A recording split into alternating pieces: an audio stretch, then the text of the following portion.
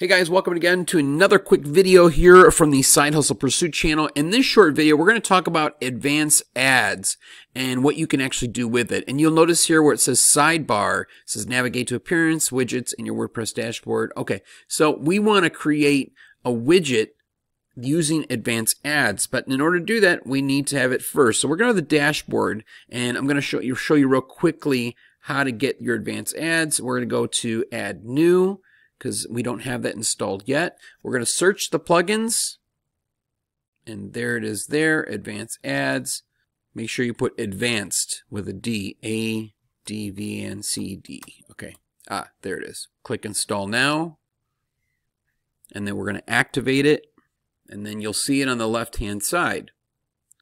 Now, as we said before, we're going to start with a real simple sidebar ad. So we'll click ads because we want to create a new one.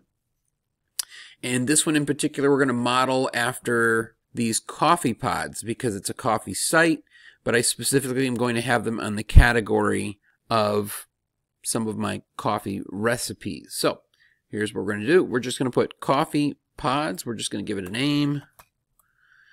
We'll click next. We're going to grab the code here, the custom code. All you're going to do is copy it, head back and paste it here. That's where your parameters are. And then you're just going to click next, click save. Now at this point we can decide on the conditions. This is where the categories come in, and we're going to put categories, and we want it specifically on the coffee recipes. So we got cappuccino, Irish coffee, flat white recipes, and latte. Okay, so those four only. We'll go ahead and we'll update it. We're not quite done yet. So now the next step is we're going to create the widget, the advanced ads widget. So we'll go to widgets, and there it is there.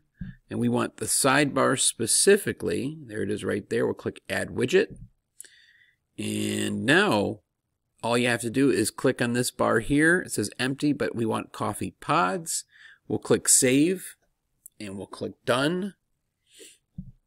Now, if I visit the site, you will not see that specific widget anywhere else but in the coffee recipes. And I'll show you. So if we went to coffee makers, right, you don't see anything over here. If we went to the sweet shop, you don't see anything over here. Now you're going to go to the cappuccino recipes. You still don't see anything over here. But what happens when you actually click on one of these?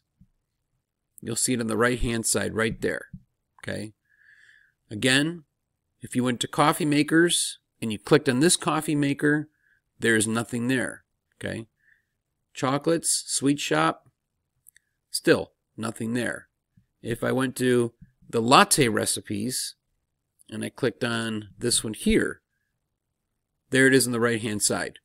So you can see how easy this could be for putting together a simple campaign with your website. And I hope this helped you out with advanced ads. If you want to see more videos like this, be sure to subscribe to the channel, and I'll see you in the next one.